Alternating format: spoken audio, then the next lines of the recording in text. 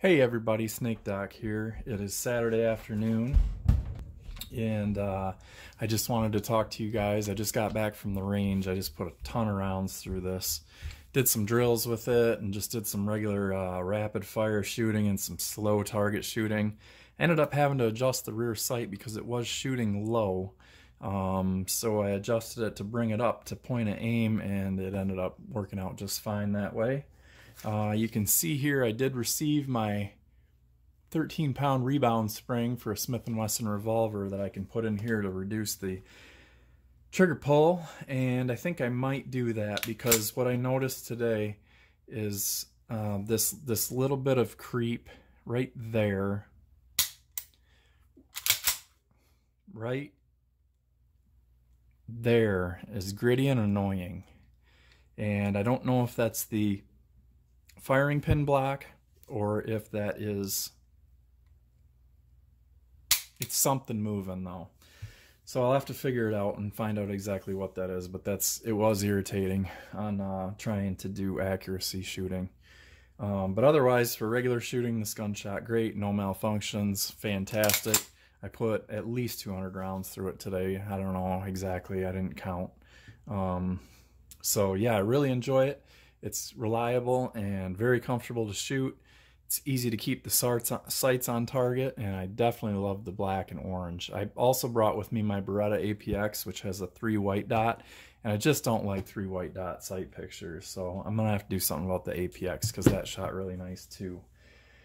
Anyhow, the main reason that I'm making this video is because the president, Donald Trump, flew into Freeland, Michigan on Thursday evening. And the airport is the MBS International Airport, and I live in the Tri-City area of Midland, Saginaw, Bay City, and I only live a few miles from the airport. So I went there, and I went and saw Air Force One land, which was incredible. That's a heck of a jet. Absolutely stunning how big that thing is. And yeah, so I got to watch the president speak, and I got to watch some hilarious demonstration by some anti-Trump people, and I have footage of that, and that I'm going to put in this video, and I want you guys to comment on it. But I just think it's unbelievable. The thing that stood out as the most unbelievable to me, and I could be wrong, and if I'm wrong, then please tell me, but whenever you see the liberals protest, they protest in the most vile, just vulgar way.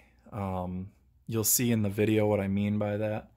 And whenever you see, like, whenever there was a rally or anything for a Democratic nominee, I never saw any conservatives. I've never seen footage of conservatives there acting the way that the extreme left or liberal mindset acts.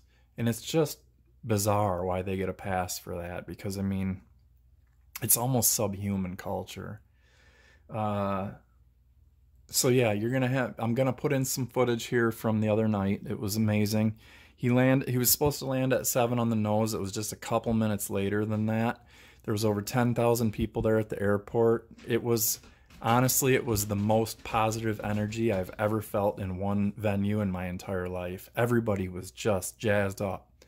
There was probably 50% of the crowd wearing masks, 50% that wasn't. It was outdoors, so I don't care. I've been golfing in golf leagues since May 1st, and we don't wear masks, and I've been outdoors doing lots of things around people, and we don't wear masks. So I don't know why the left wants to freak out about that just because nobody attends their rallies.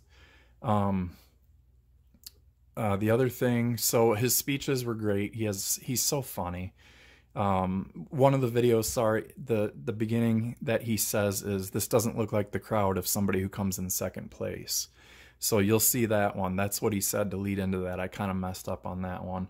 But there's going to be a few snippets of him talking, him coming off of Air Force One.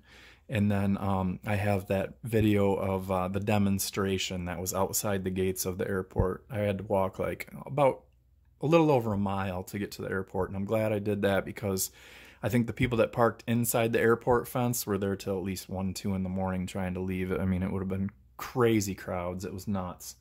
John James was there. I'm a big fan of John James. I got a yard sign of him in my front lawn, and Trump called him out and gave him the full endorsement and everything. That was pretty cool.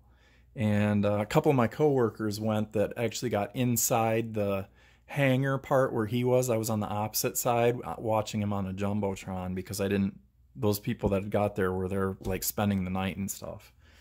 And anyhow, so they got onto that side somehow, and they got their pictures taken with his press secretary, who's that new blonde, beautiful woman.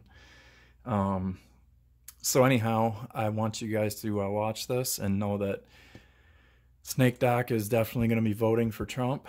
I think you should too. I think the left is insane, and it's not the way that we should be wanting to raise our children in this country. So if you care about the upbringing of the future youth, please vote for Donald Trump. So that's my message, and I'm going to try and piece this video together on the computer, and hopefully I make this all work out. And thank you guys for watching. Always shoot safe.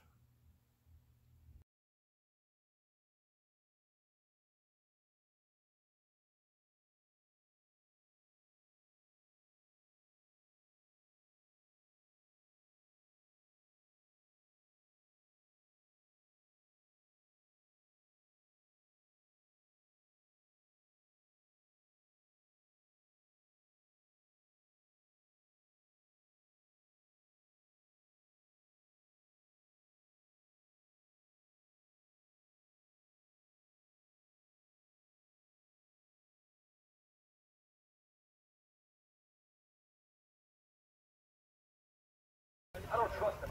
I used to work in the Obama White House, and I don't trust Joe Biden. But guess what? I'm going to fucking cast that ballot and vote for him so I can get that orange fuck out of the White House. Fucking idiot. That orange fucking fascist. Robert, let's go. Robert. So I can get fascism the fuck out of my country. Because guess what? My grandfather, who I am praying, he was fighting fascists then. He got shot 8 times. He still made it home. My grandfather can barely walk.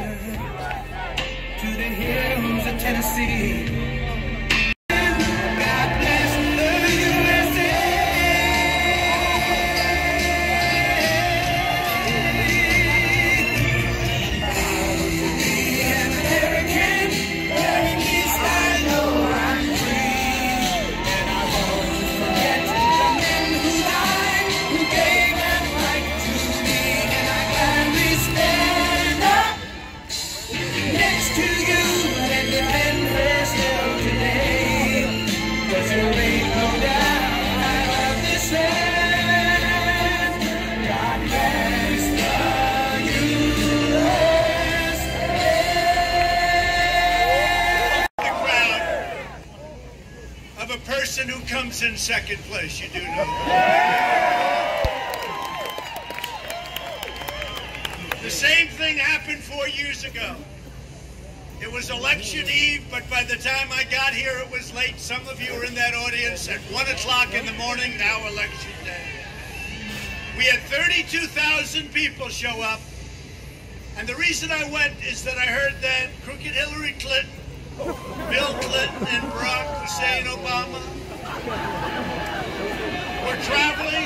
Michigan because they heard they had problems. They were supposed to win Michigan, but they did such a lousy job that they had to come and get some votes, and they came, and I heard about it. They said, "Sir, could you do it?" And I hopped in the plane. We landed at 12 o'clock in the evening. I started speaking at 1 o'clock in the morning, now election day. 32,000 people. She had 500 people. I said, "Why